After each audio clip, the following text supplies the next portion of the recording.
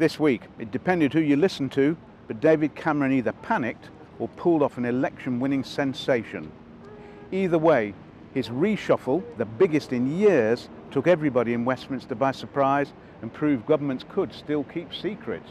Nobody had any hint of the fact that Foreign Secretary William Hague was planning to stand down at the general election and, as a result, offer up his job for Cameron to do with as he pleased. And no one had predicted that Education Secretary Michael Gove was going to get the sack from the job where he had made a huge impact, although often at the cost of good relations with teachers and unions.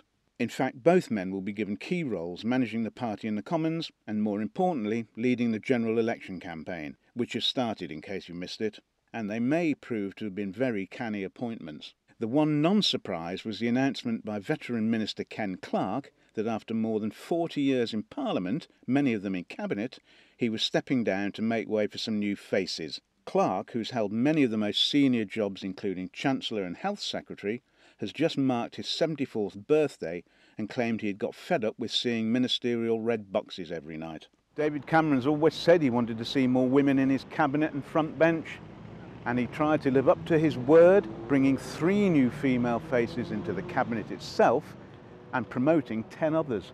Big jobs went to Nicky Morgan, who took over Gove's education brief, and Liz Truss, who replaced sacked right-winger Owen Paterson at Environment. Current Employment Minister Esther McVey keeps the same job but will now attend cabinet meetings. Cameron hopes that will secure the Mumsnet vote. Finally, some of the other male, pale and stale faces he moved suggested a distinct hardening of the government's Eurosceptic line. The new Foreign Secretary is Philip Hammond, who had previously said he'd be ready to vote to take the UK out of the EU if treaty renegotiations were not successful. And new Attorney General Jeremy Wright may be more ready than his predecessor Dominic Grieve to see the UK withdraw from the European Court of Human Rights. Will it all work, or will such a brutal night of the long knives have built up resentments and made the Prime Minister enemies and therefore foment backbench revolts in future? We will have to see.